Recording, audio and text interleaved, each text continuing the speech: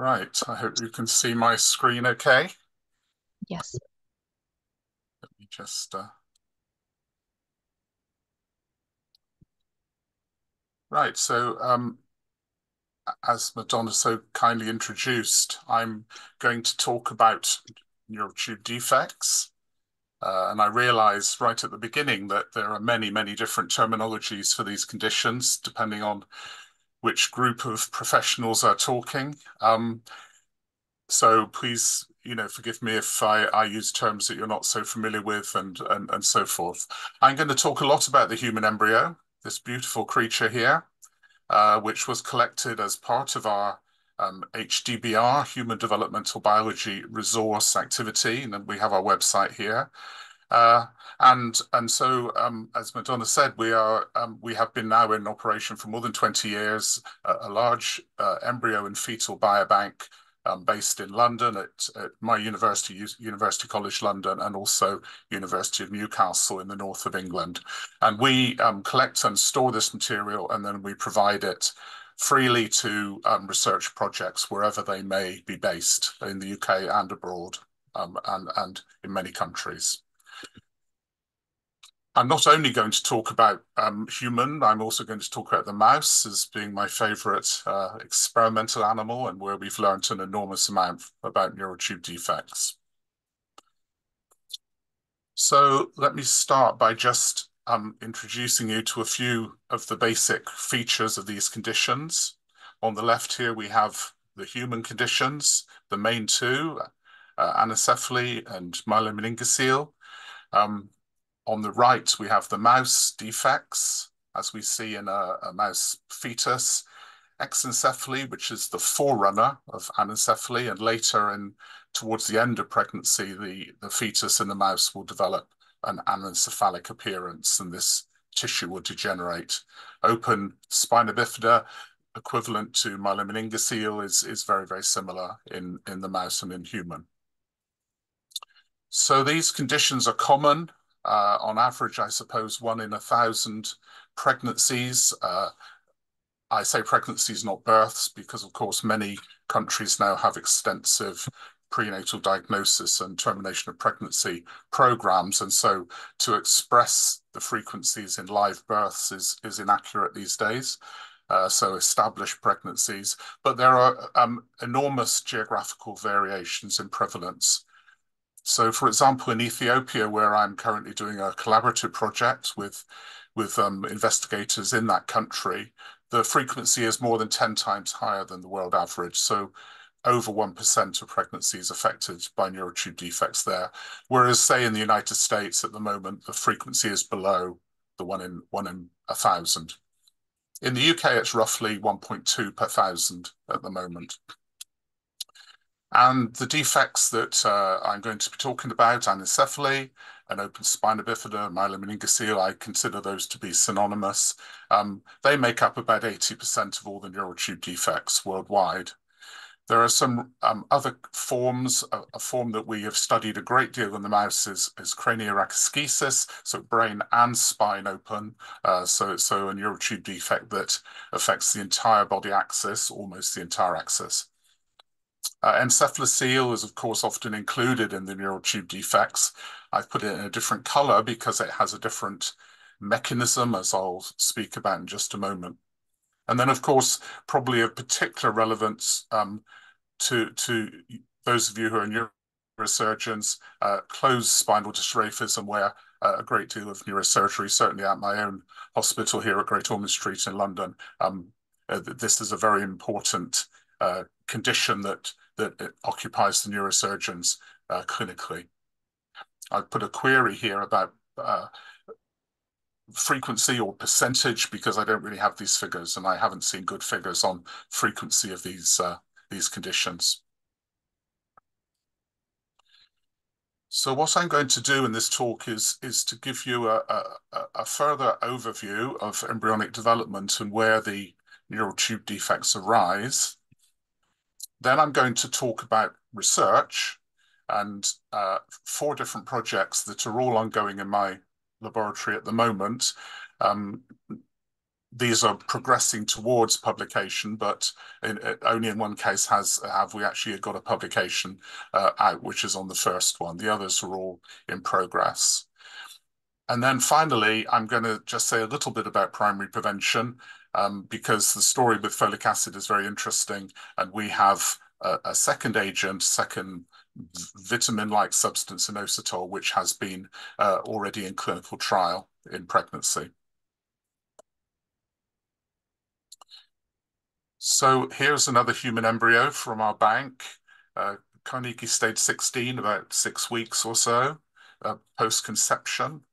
And this is really just to remind you that the great majority of the central nervous system, the forebrain, midbrain, hindbrain around here, and most of the spinal region are formed by primary neurulation. So the arrows in yellow here. And this is essentially a process of closure and a process of zippering. And so it's very much like the zippering of a piece of clothing, except that no one is pulling the zipper, it's doing it by itself. So quite remarkable morphogenetic process. It begins at a much younger stage, of course, at this site, at the base of the hindbrain, where the hindbrain joins the spine. And this is what we call the closure 1 site. And then zippering will occur up into the brain, and also simultaneously down the spine. So neural tube closure, then primary neural tube closure, is a discontinuous process. It's not happening all in one go. It's happening in different places at different stages and simultaneously in some regions. There's a separate initiation site right at the front of the neural plate that zippers backwards. And so that defines an anterior neuropore here, which finally will close. And similarly, in the low spine, the zippering passes down the spinal region and will eventually close at a posterior neuropore here, an open region that will become sealed. And so and the anterior neuropore closes first, the posterior neuropore closes a little bit later, and once that has closed, then primary neurulation is finished.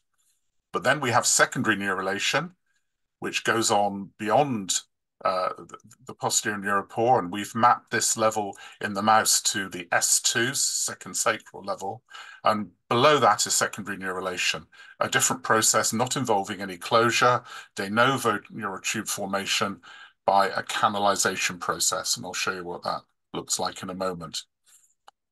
So primary neurulation then, when disturbed, gives rise to either anencephaly or open spina bifida, or indeed craniorachischisis if this event fails here.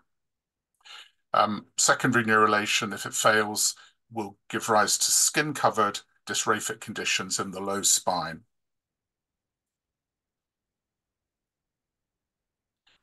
So now diagrammatically, here is the embryo. Here's the closure 1 event at the base of the hindbrain, where it joins the spine, zippering into the brain and back from the front, the anterior neuropore, the posterior neuropore, and in red, the region of secondary neurulation. And then we can put onto this the defects. So craniorachischisis, anencephaly, and a completely open spine is a lethal condition, leading to stillbirth, but is quite in areas where there's a high frequency of these defects, as was shown in China, for example, there is a very significant proportion of the defects have this phenotype, this morphology. Anencephaly is variable in its location and morphology, depending on which of these cranial events fail. So I would say the most likely, most common thing to happen is that this arrow here is incomplete. The backward zippering is less often disturbed. If this is disturbed, we will see a facial cleft, whereas here we will have pure anencephaly. But really, any of these events can fail. And we know this also from the mice. The mice can show any of these events failing. Posterior neuropore here, if that fails, then we have myelomeningocele, open spina bifida, as in this baby here. And the sooner the arrow here arrests and the closure becomes arrested, the higher the lesion will be. So if the arrest is very low down, then we have a low sort of sacral level. But if the arrest is very high up. It can be either thoracic or certainly lumbar. And then the closed, skin-covered dystrophic conditions are thought, although I would say this is still much less well understood than for the primary neurulation, but are thought to be secondary neurulation abnormalities. Finally, encephalocele. So here's an occipital encephalocele included amongst the neural tube defects, but now I think quite accepted that this is a post-neurulation defect of skull development. And so we have an opening in the bony skull and herniation of meninges and or brain material. And of course, this can also be frontal and in other locations, occipital being a common form that's seen in the West.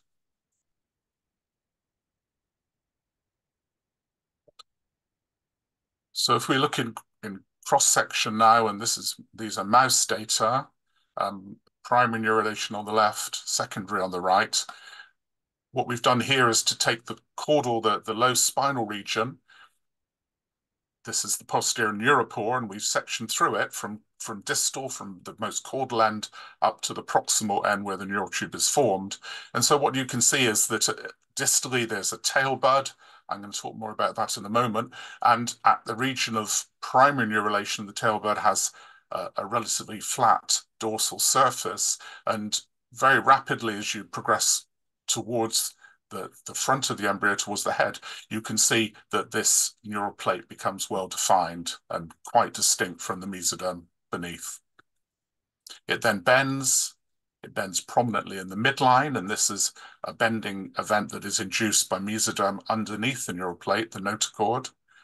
And it also bends dorsolaterally here in paired bending sites. And these paired bending sites bring the neural fold tips together in the midline so that they can fuse and close.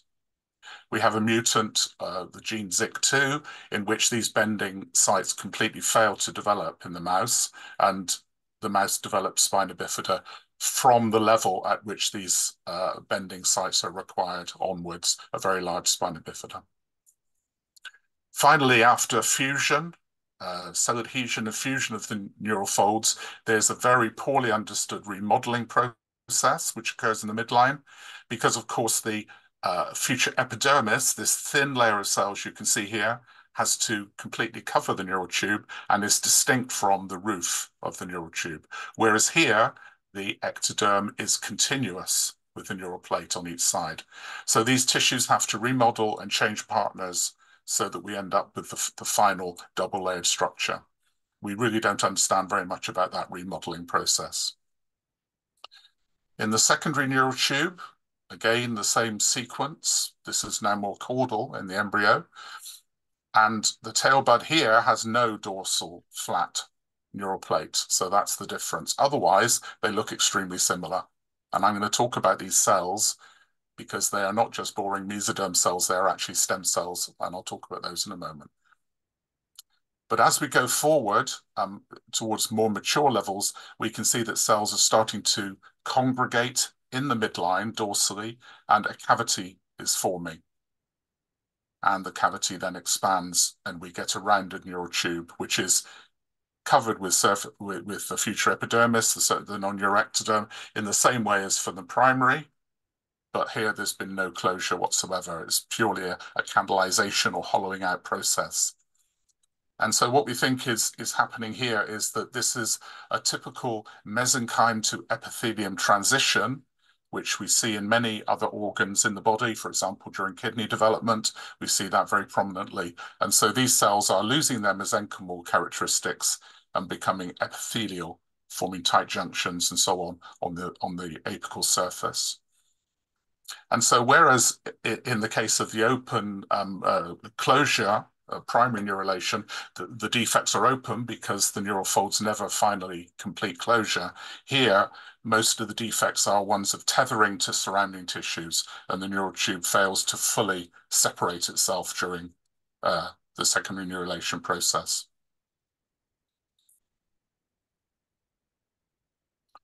So some human embryos during primary neurulation. Here's Carnegie stage 9. which is extremely difficult to obtain because this is very early in pregnancy, and our material comes from terminations of pregnancy, and these are done very rarely so early. So this embryo is an unusual specimen. It's got a region here that's concave, and we see exactly the same morphology in the mouse. And in fact, this embryo is a human embryo, but it would look extremely similar if I showed you a mouse embryo at this stage. It has an open brain here. It's beginning to close at closure 1, and it has the open posterior neuropore here. So this is the boundary between the hindbrain and the spinal cord. Has a very extensive yolk sac connection at this stage. Looking on the back of the embryo, just a few days later, here's now a region of closed neural tubes. So closure 1 has progressed forward and backward, and this region is flanked by the somites, the mesodermal blocks, which will then form the basis for much of the skeletal and muscle development subsequently. The posterior neuropore here is still open, the open spine, and the brain is still open up here. And then we go forward again to Carnegie stage 11, so just a few more days, and now the brain is pretty much closed. And this is usually the earliest stage that we can obtain in our bank.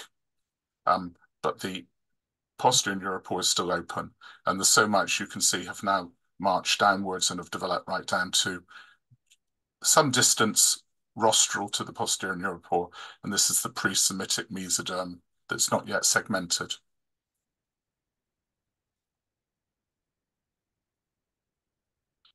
Right, so now I'm going to talk about 4 of our research studies.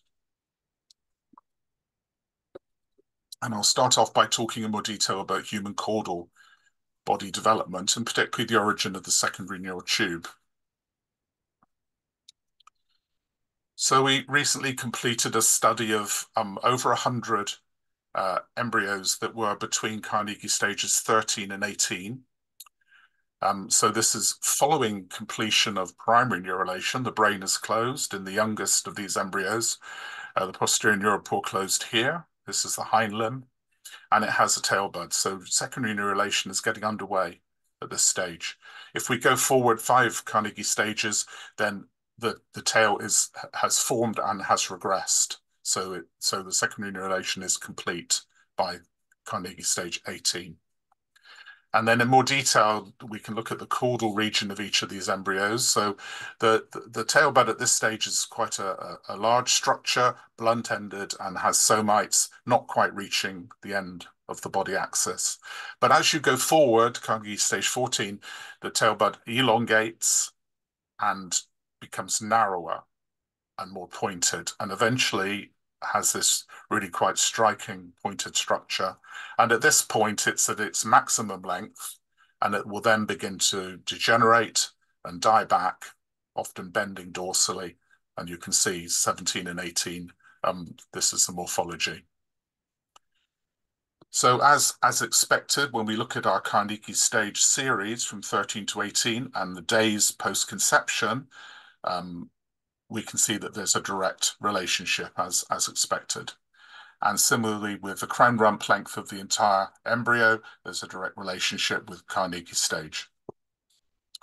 We wanted to know about somite number because this is an important feature, as I've said, of mesodermal development. A great deal is known now about the process by which the somites become segmented, the segmentation clock. And it was important to try to understand how somite number increased to a maximum and then decreased. And although there was a lot of variation in our samples, we found the maximum somite number at about 37, but plus or minus a few, in embryos of Carnegie stage 16, this stage here. And by this stage, the somites reach almost to the tip of this rudimentary tail region. And then when we go to 17 and 18, the number of somites decreases again because we're in the regression phase of the caudal development.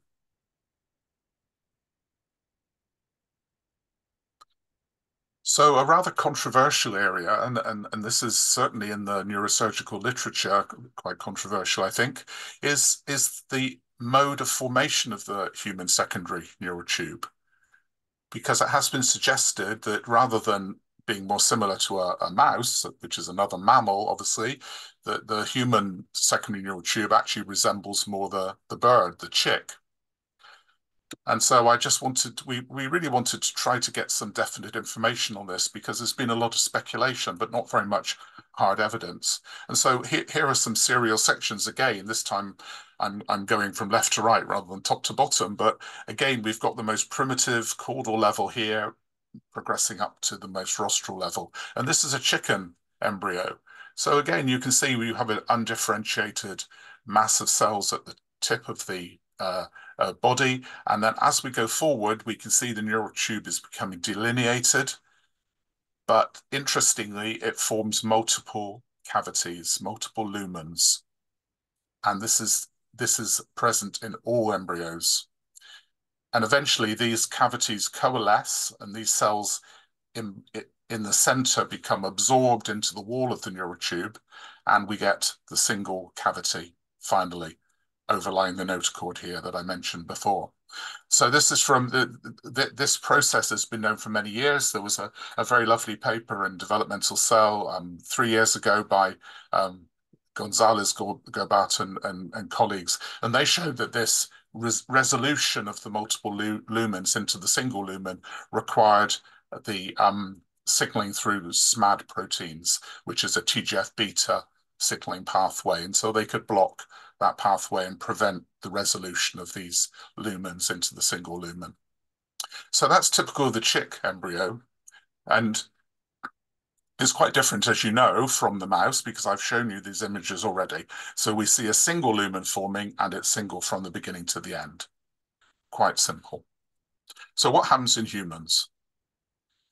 Well, the idea that the human embryo develops like the chick has really come from many, many studies.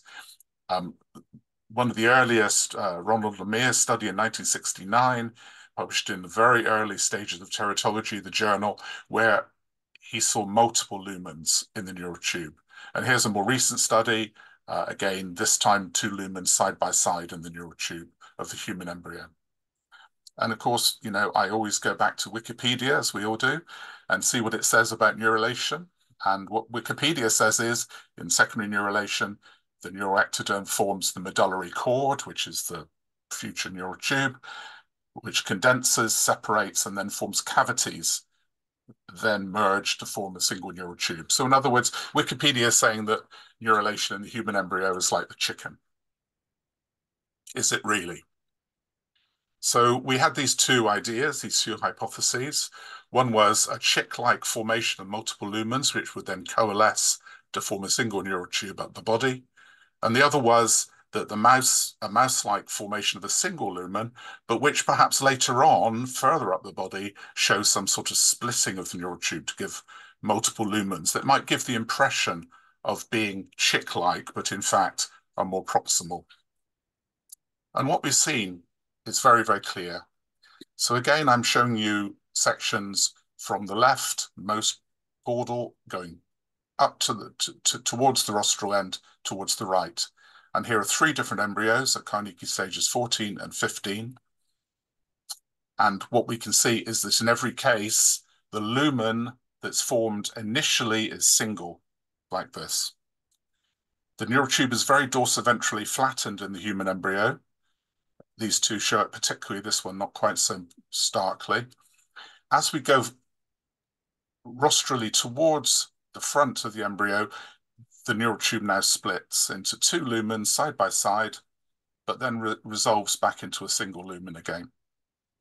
In this embryo, the lumen remains single for longer, but eventually splits into 2 dorsoventrally separated lumens. And in this one, the lumen remains flattened but single, and then eventually splits into 2 side by side. So quite clearly then, the truth of the matter is that the human embryo develops its secondary neural tube like the mouse, but with additionally splitting of the neural tube in a rather haphazard way. And we would love to know why this happens and what the mechanism is of this. It may be in relation to the future degeneration of the spinal cord. But of course, the mouse spinal cord in the tail region also degenerates, and the mouse doesn't show this. So we're not sure why these multiple lumens form, but clearly we have a mouse-like formation of the secondary neural tube.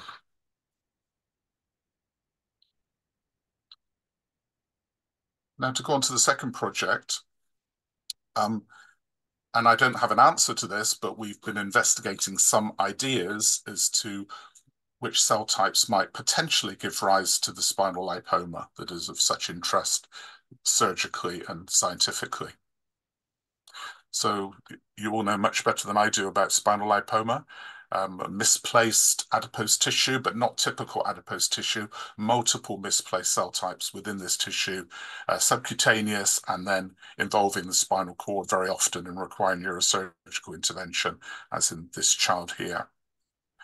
So I think it's an unsolved issue as to where the spinal lipoma forms from. What is the cellular origin of this material? It shouldn't be there, and it is there ectopically. And so really in terms of development of the embryo, there are two main progenitor populations of cells that we could implicate in this, the neural crest and the neuromesodermal progenitors, or NMPs. So I'll take these one at a time.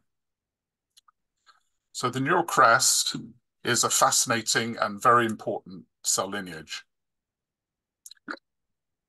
So this is a typical textbook diagram. The neural crest originates in the dorsal part of the neural tube, in the spinal region after closure, although interestingly in the cranial region before closure. So there's a difference between cranial and spinal neural crest in their timing of origin.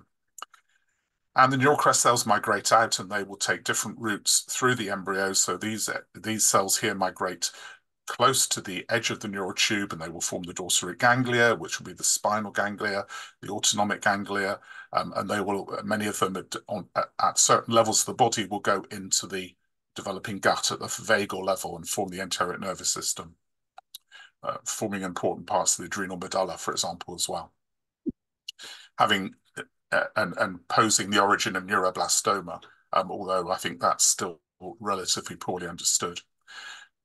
Some cells also migrate much more superficially beneath the epidermis and form the melanocyte populations.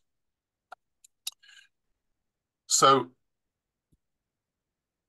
that's looking in cross-section, but looking along the body, we have different regions of neural crest, and this has been best studied in the chicken, but is also seen in mammals as well. And so we have cranial neural crest that forms a lot of the skeletal structures of the skull, particularly the front of the skull vault, as well as many other neural structures within the head. We have the vagal neural crest that gives rise to the enteric nervous system and also to the outflow tract of the heart. We have the trunk neural crest that gives rise in a segmental way to the dorsal root ganglia, to the spinal ganglia. And then in the chicken and birds, we have a sacral neural crest origin as well, which has not really been demonstrated in mammals. So that's a bit mysterious, but certainly in birds, that can be demonstrated. But the question I have is there neural crest in the region of secondary neurulation? Because if the neural crest was to be the origin of spinal lipoma, then we would expect the secondary neural tube to be producing neural crest, and perhaps in some circumstances, the differentiation of those cells can become misrouted and go into adipose formation. So does caudal neural crest exist, and specifically, can the secondary neural tube give rise to it? And so we've been looking at this, and Rosie Marshall and my group has been doing this work. And what she's done is to use a series of molecular markers, so Wnt1, FOXD3, SOX9, which are markers of primary neural tube and particularly neural crest. And so you can see that these genes come on in the dorsal neural tube, and they then follow the neural crest. The neural crest cells express these genes. FOXD3 is the best marker we have for neural crest, but Wnt1 is also expressed in these, SOX9. Now, and this is in mouse. So when we look in the secondary neural tube of the mouse embryo, although we see some expression in the neural tube here of Wnt1, and we occasionally see it in the FOXD3 also. We don't see any evidence of migration from the secondary neural tube in the same way as we do for the primary. So that's at face value suggests that the secondary neural tube is not capable or is not forming neural crest. However, there's a very well-used assay in which many groups have used, and we can confirm, this assay as being very helpful in many respects, where we take pieces of neural tube and we put them into tissue culture onto a plastic dish or onto a dish coated in fibronectin, and cells will leave the neural tube and will migrate away. And we can do this with mouse, and we can do this with a piece of human neural tube, and the cells will migrate away in vitro. And we can do this with both primary and secondary neural tube, and cells will migrate away from both. And so the wisdom in the field is that these cells are neural crest, and therefore they are emigrating from the neural tube onto the dish in the way that they would in vivo, out of the neural tube and into the adjacent tissues. So this is puzzling, because if the secondary neural tube was not making any neural crest, why are these cells coming out? What are these cells? Or maybe we're missing the cells in vivo, and this is telling us that actually there really are neural crest cells from the secondary neural tube. So we wanted to do some molecular analysis here, and Rosie has done RNA sequencing. So this is essentially gathering these cells, removing the neural tube fragment, and taking these individual cells, making RNA, extracting RNA from them, and then sequencing from the cDNA to understand which genes are being expressed in them. And she's done a great deal of analysis of this. I'm just showing you a very small part of her analysis. These are all genes that are particularly expressed in the neural crest. So we've seen SOX10 already in my previous slide. And what we find is that these genes are expressed specifically in the primary neural, in these cells here coming out of the primary neural tube, compared with the secondary outgrowths. So this is a differential expression. And you can see that better here in this so-called gene set enrichment analysis. So each line here is one of the genes in this panel. And if the genes are clustered towards the left-hand side, they are correlated with the primary neural crest. And if they're clustered to the right-hand side, they're correlated with the secondary neural crest. And what we see is that all the genes, except one, are correlated with the primary neural crest. So it appears then that the cells that come from the primary neural tube in culture are truly neural crest cells, but the cells that come from the secondary neural tube in culture are not neural crest. There's something else. And we are now looking to see what these cells might be. They actually, in other data, they express muscle markers much more than they do neural crest markers, but we're not sure if this is an in vitro artifact or in vitro phenomenon, or whether this is really representing some function that happens in vivo in the embryo as well. So I think the conclusion of this study is that the neural crest does not form in mammals, in mice, and in humans from the secondary neural tube. So going on to the second possible cell type, if you like, that might be implicated in spinal lipoma. And here I'm just making a suggestion rather than having any hard evidence. You'll remember that gastrulation is the process whereby the three germ layers, the ectoderm, mesoderm, and endoderm, form from the originally two-layered embryo through the primitive streak, and the cells come through and they form the third layer, the mesoderm, in between the dorsal ectoderm and the ventral mesoderm, the ventral endoderm. So gastrulation was thought to be the entire process responsible for forming the germ layers, but we've had to change our views of this a little bit over the last 10 years or so, because we've realized that gastrulation forms the germ layers in the upper part of the body, but the lower part of the body forms after gastrulation is completed and forms by a different process. And so this process relies on these stem cells, these neuromesodermal progenitors. These are cells that have dual potential, at least, to form neural tube, and mesodermal, the somites, and so forth. And so in an embryo like this, at Carnegie stage 13, the tail bud here is the site at which we have stem cells, these neuromesodermal progenitors, at the caudal end, which are proliferating, and they're giving rise to daughter cells that will form neural tube, will form somites, will form the vasculature, and so forth. And so this is truly a renewing stem cell population. So of course, these cells could potentially start to form adipose tissue as an abnormal end product, if you like, of their repertoire of differentiation.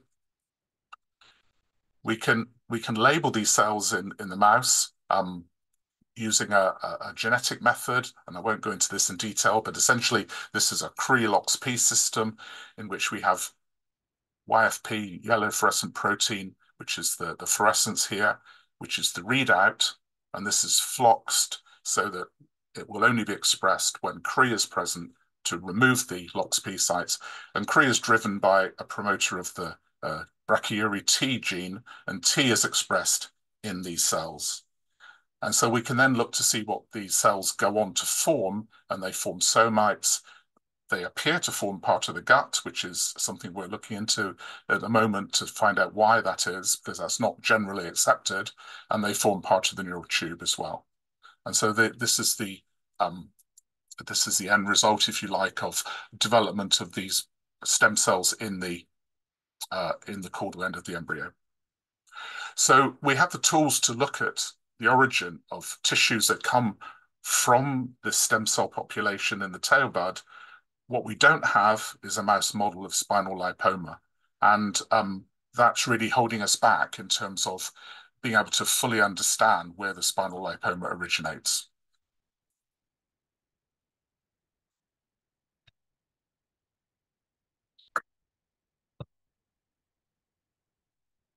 Now, going on to the third project, and I'm going to now move to the front of the embryo, to the brain, and for the final two topics. Anencephaly. Why is there a female preponderance? So it's very interesting that these are both neural tube defects, myelomeningocele, anencephaly, both arising from failure or closure of the neural tube, and yet the anencephalic phenotype is much more common in females than in males, whereas the open spina bifida myelomeningocele phenotype has an approximately equal sex ratio, in some studies even male preponderant. And we've known about this for many, many years. So for example, here are some really quite old data, 1973, remarkably detailed studies of data gathered from 1939 right through to 1970, showing female rates of anencephaly twice the male rates in different parts of the United Kingdom. Here are mouse data from a mutant mouse that has both exencephaly, the forerunner of anencephaly, and spinal defects. And we see that males are in a minority for the brain defects, but show 50% of the spinal defects. So females are particularly at risk of anencephaly, and why is that? So we're pursuing a hypothesis that was originally described by a group in Canada, Girolov and Harris, more than 10 years ago now. And what they said was, this must be a result of X inactivation, X chromosome inactivation. So of course, females are XX and males are XY. And so females, in every cell of the female body, one of the X chromosomes must be inactivated, made non-functional. And so here are the two X chromosomes. One is active and one is inactive as a result of having basically epigenetic events, such as placement of methyl groups and switching off of genes. And so this is a complex process that's been studied in great detail, and I won't go into it, but essentially what this does is to turn off all the genes on one X chromosome so that the female cell then only expresses a single X equivalent to the male. And indeed, we know that having two X's active is detrimental to development. So the classic example of the X inactivation mosaic is the tabby cat, which is a female and has a brown and a black fur gene on the two X chromosomes. And so she shows patches of the two colors depending on which X chromosome was inactivated in the precursor to that patch of fur. So the hypothesis is that the female cells are having to work harder than the male cells because they're inactivating their X and they're using up methyl groups as a result, and therefore they have a relative starvation of methyl groups, whereas the male is not having to do any of this and so has plenty of methyl groups. And of course, methyl groups are important to switch on and off genes on other chromosomes as well as the X, and those chromosomes are vital for development. And so what we then think is that the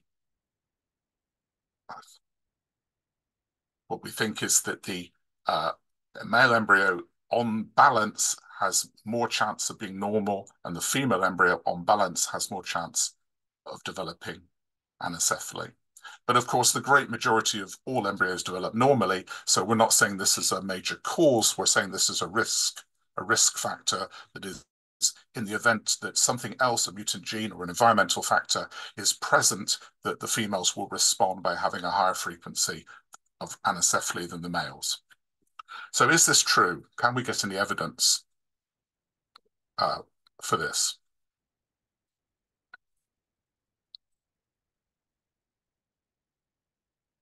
Slides have frozen.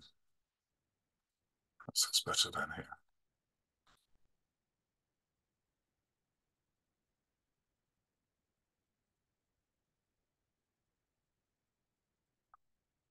Excuse me, my slides are not advancing.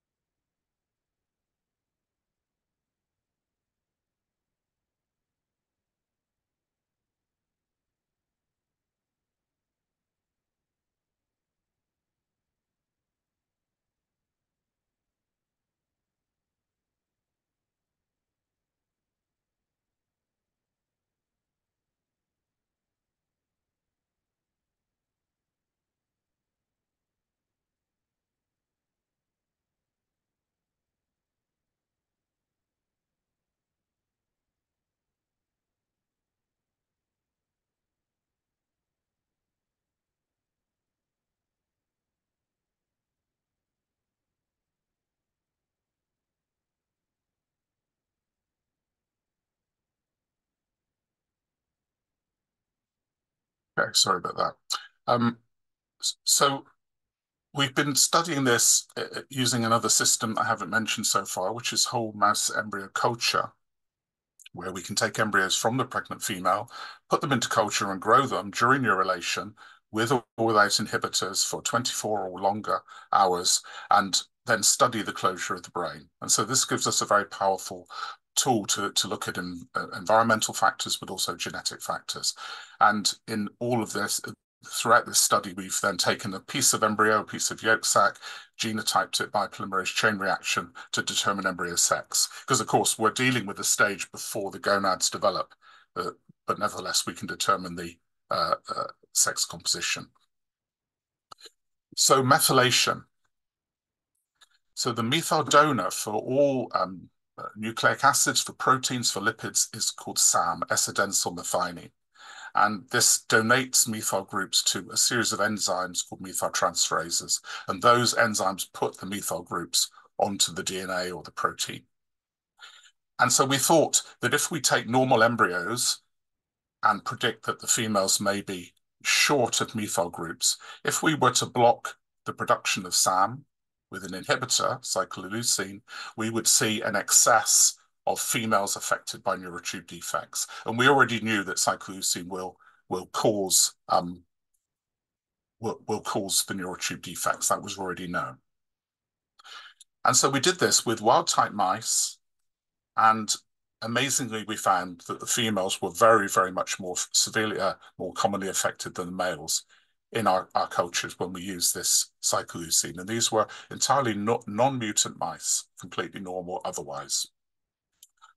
So then we wanted to do a rescue experiment. And we thought, well, this pathway here is taking away some of the SAM for another purpose, polyamine synthesis. So if we could block this enzyme with an inhibitor, which we had, we could then restore the SAM and restore the methylation. And so we did this, and lo and behold, the frequency of neural tube defects was reduced, but the females were specifically rescued by this.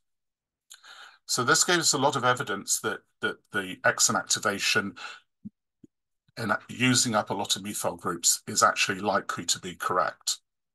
But we wanted to go on and do a more ambitious experiment, which was to take female embryos and try to reactivate their X chromosome and see if that would also rescue them.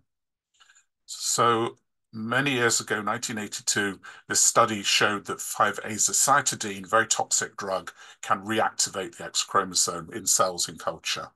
And so we used a form of this called decitabine, which is 5-aza-2-deoxycytidine, and which specifically blocks incorporation of methyl groups into DNA. And this was also known in other studies to be able to assist in reactivating the X chromosome. But no one had ever tried to do this with embryos. This had only been done in cell culture. And so we treated our embryos in the culture system with decitabine. And we first of all looked at the bar bodies. So you may remember that female cells have a bar body, which is the inactive X on the cell membrane. You can see them circled here when they're stained with a particular dye, whereas male cells do not show this. They have no bar body. They have no inactive X. Then we scored the percentage of cells that had a bar body, and we routinely got about 25% of the cells with a bar body in the females. And the reason it doesn't get to 100% is a technical issue of being able to resolve the bar body in the cells on a slide. But we routinely got 75%. The males showed only a background frequency. When we treated with the drug that caused the neural tube defects, we saw no difference. But when we treated with decitabine, the inhibitor of DNA methylation, we then found that the percentage of cells with the bar body was dramatically reduced. The males were not affected. So it did appear then that decitabine is actually able to reduce the number of bar bodies and therefore reactivate the X chromosome. So can we test that? Well, we looked at the frequency of defects, first of all, and as predicted, we saw a major female rescue when we treated with decitabine, but the males were not affected. They remained roughly 50-50. Finally, we looked at the expression of two genes on the X chromosome to see whether the decitabine would have increased their expression. And so here you can see that the green symbols are the males and the pink and blue symbols are the females. And you can see that the females are showing dramatic increases in expression of these genes when they're treated with decitabine compared with the males. But the most important result was that we then looked at the embryos that were rescued and had no neural tube defect, and they showed the highest expression, therefore the most reactivation. And the ones that still had the neural tube defect and were not rescued had the lowest reactivation and were equivalent to the males. So these results then very strongly support the idea that X inactivation is the reason for the anencephaly predisposition, certainly in mice and potentially in humans as well. Finally, Chiari-2 malformation, the origin of brain defects in open spina bifida. So Hans Chiari described these 4 different brain defects a long time ago now in the 19th century, and you're all very familiar with the herniation of the hindbrain in many, many children with myelomeningocele, and also that this can cause compression of the brainstem and may require decompression surgery. It's instrumental in leading to hydrocephalus. The advent of fetal surgery has shown that hindbrain herniation is reduced by around 50%, maybe more than that percentage of cases. And that's when the open lesion is closed in the fetus at 22 weeks. So once again, we wanted a mouse model of this condition, and that didn't exist prior to this work. So what we've done is again use the Cre-LoxP system, and we've made the PAX3 gene mutant. So initially it's floxed, and we use Cre to remove the LoxP sites, and the PAX3 gene becomes mutant. And as a result of that, we induce spina bifida, an open lesion.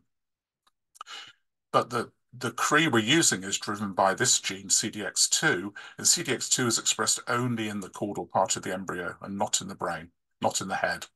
So the head of this mouse is wild type, is normal, and from the neck downwards, it's mutant.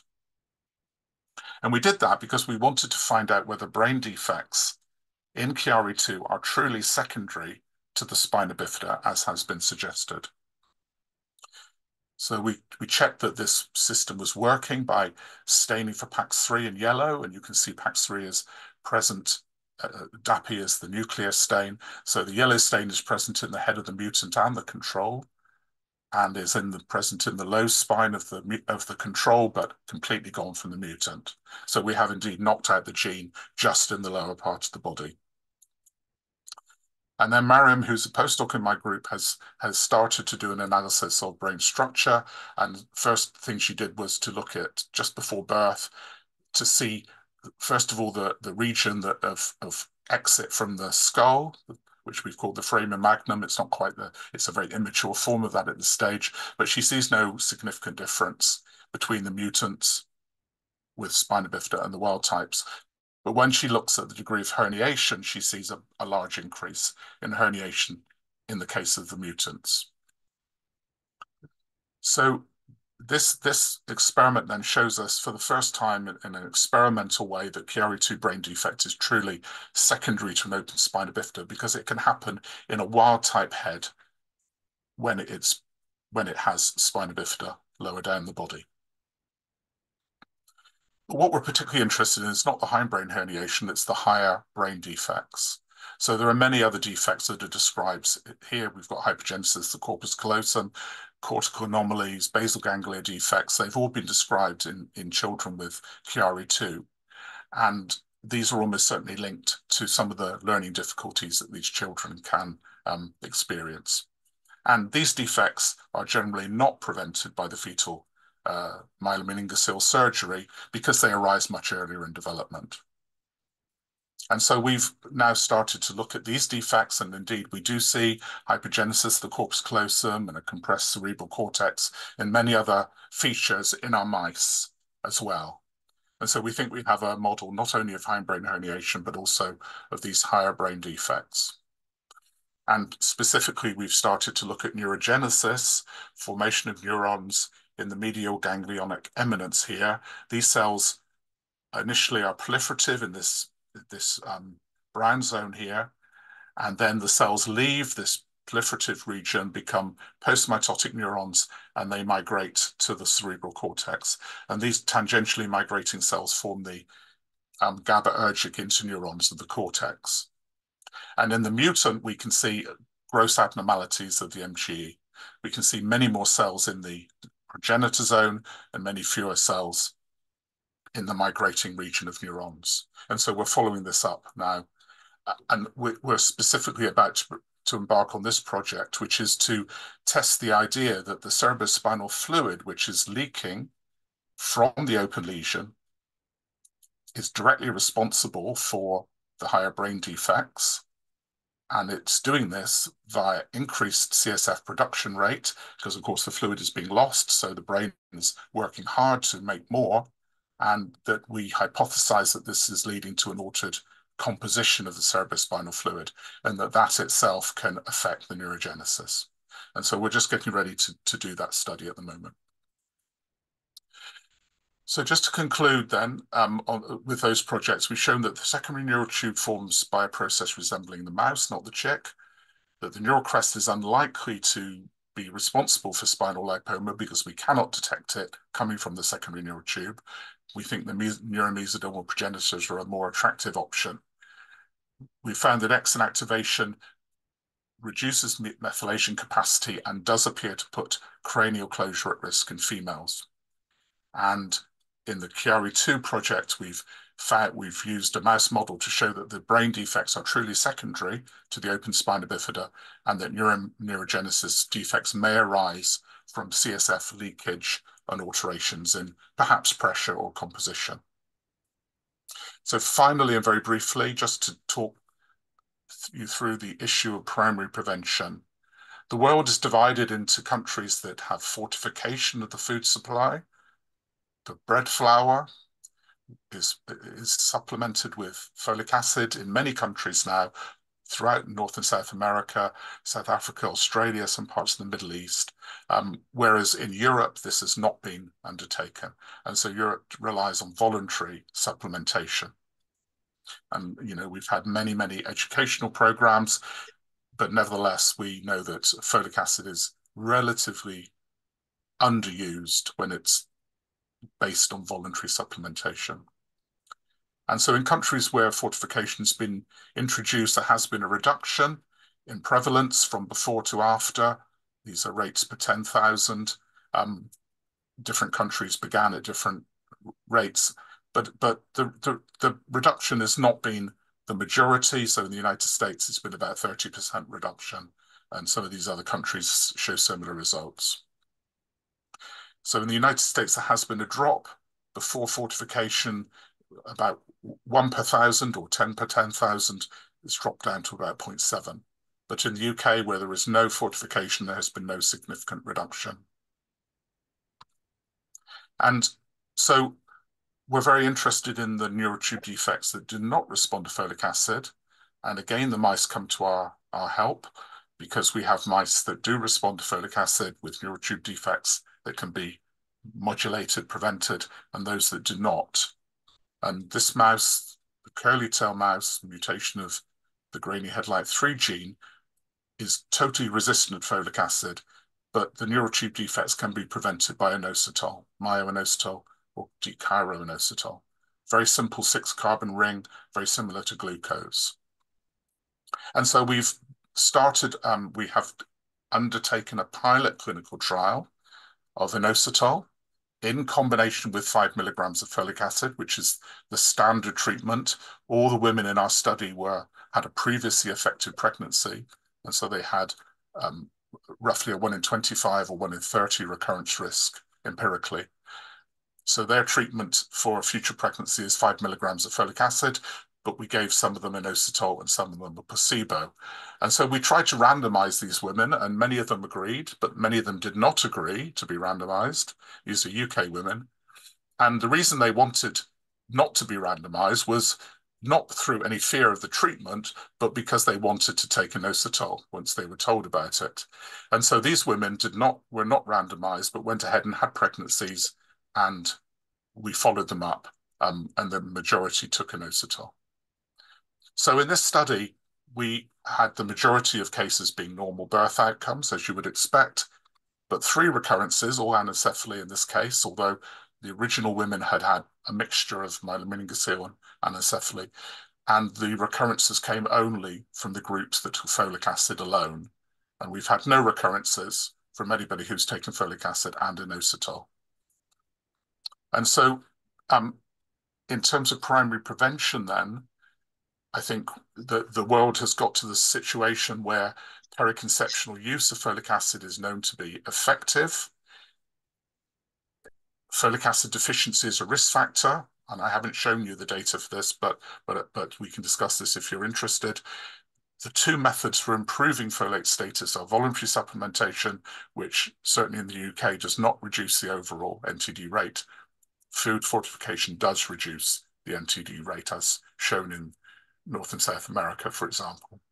Some neurotube defects are folate non-responsive, and we are trialing inositol as a possible additional prevention. And so that's the end of my talk. I'd just like to thank these 4 people who did all of the work in those 4 projects.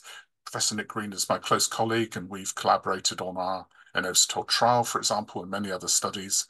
the HDBR, the Human Fetal Biobank, has all of these staff working on it in both London and Newcastle, and my other colleagues and my funding bodies are listed here.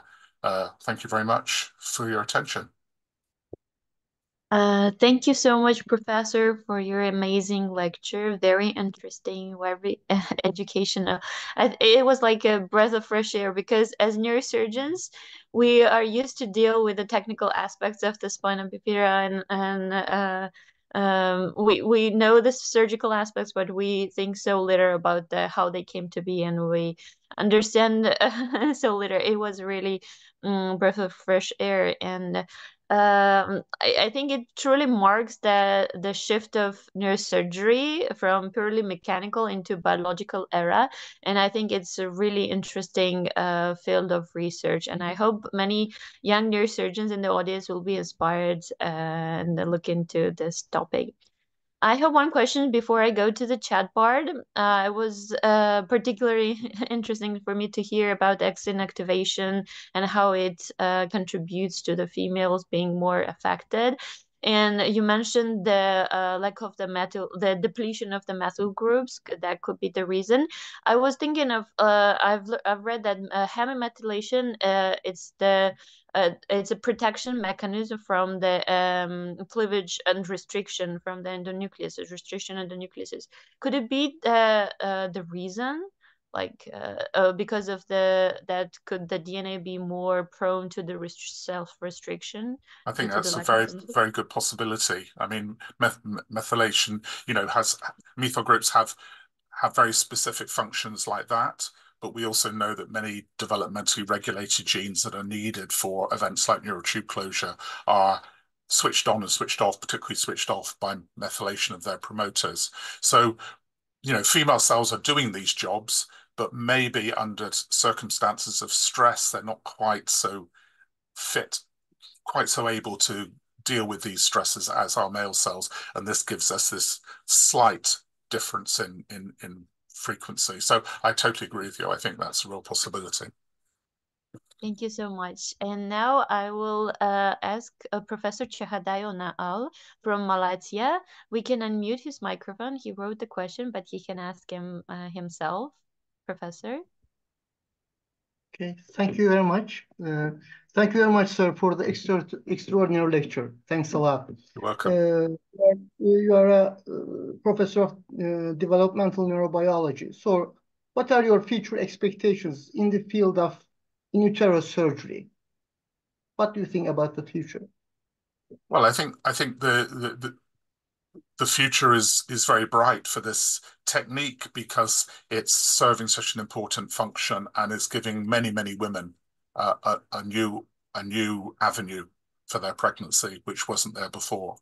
I think we need to do a lot more follow-up on the children who have had repair by fetal surgery compared with postnatal surgery to see to what extent the benefits extend across the whole range of the features of myelomeningocele. So, for example, we know already that the hindbrain herniation, the Chiari-2, is improved, but we suspect that the data I've seen so far on the higher brain lesions suggest no rescue. But what about all the urological side of effects and so forth? So I think we need more follow-up, and those papers are now appearing, which is great to see.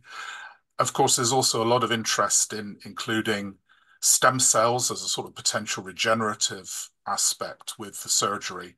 And I think there it remains to be seen whether this will be helpful or not. I heard Diana Farmer talk about this quite recently, and it is remarkable that there is improvement. Certainly in the sheep model, there is a great deal of improvement if stem cells are included.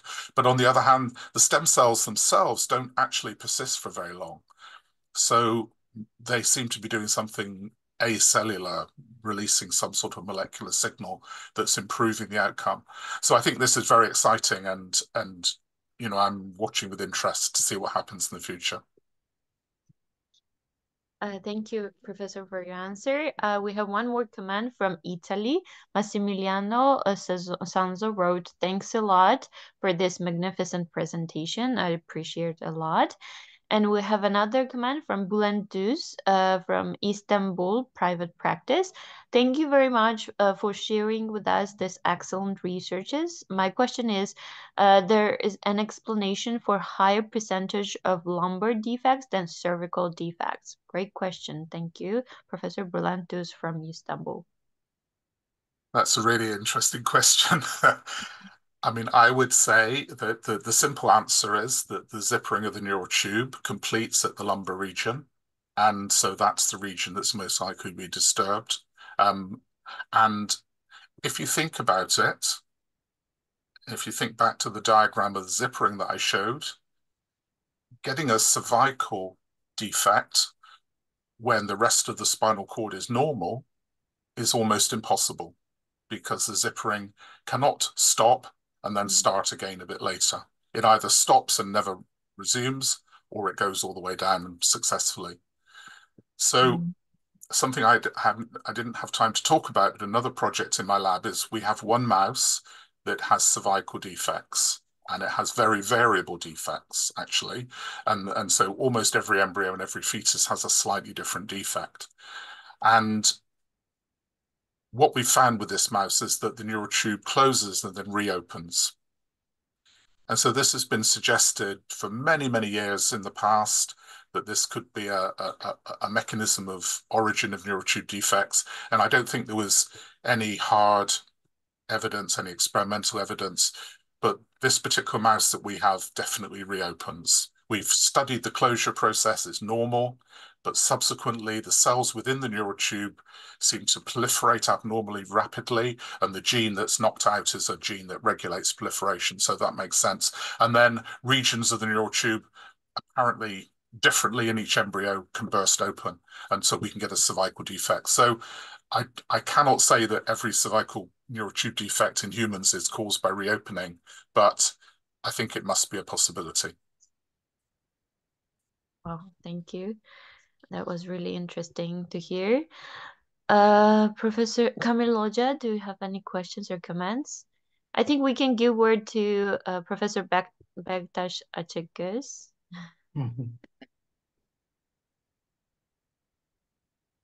Thank you very much, Professor, giving us the opportunity to listen your excellent and beautiful research studies. Thank you very much. You're welcome. You're welcome. Thank you. As neurosurgeons, can we add something to your research? You certainly can. I have a very close collaboration with Mr. Dominic Thompson at Great Ormond Street Hospital that some of you may know. And we work closely together. We have a young neurosurgical trainee who is about to start a PhD degree with me, and she's been working with him for the last few years. And so, yes, the cerebrospinal fluid project that I mentioned for Chiari is going to be done jointly in human and in mouse, and Dominic's clinical practice will be essential for that project. So, yes. Thank you. Thank you. That sounds amazing and promising. Kamil Hoca, would you like to comment? Your microphone is muted. Yeah. Sorry. It's I also okay. want to thank to Professor Copp. I also want to thank to everyone who joined us to participate today, this evening. And Madonna. And I see one more comment. Temi Ogaji is from United Kingdom, and he's a future doctor and medical student in here, Georgia. He writes, "Thank you from the Temi. Would you like to unmute your microphone so you can where is Temi? Okay, here.